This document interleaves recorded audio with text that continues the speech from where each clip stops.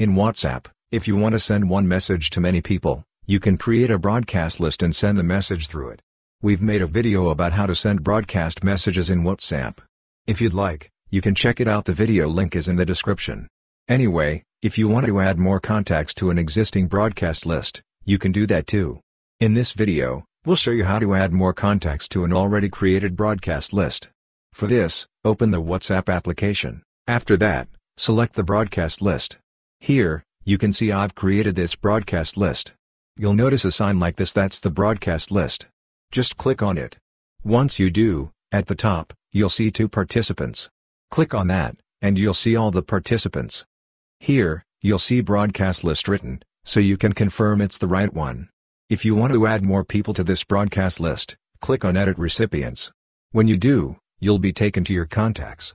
From there, select the contact you want to add to the broadcast list. For example, I'm selecting this contact. If you want to search for more contacts, there's a search option here.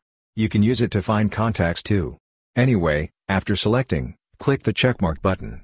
Now, that person is added to the broadcast list. So, this is how you can easily add more contacts to an already created broadcast list in WhatsApp. Hope this video was helpful for you. If you found it useful, consider subscribing. See you in the next video.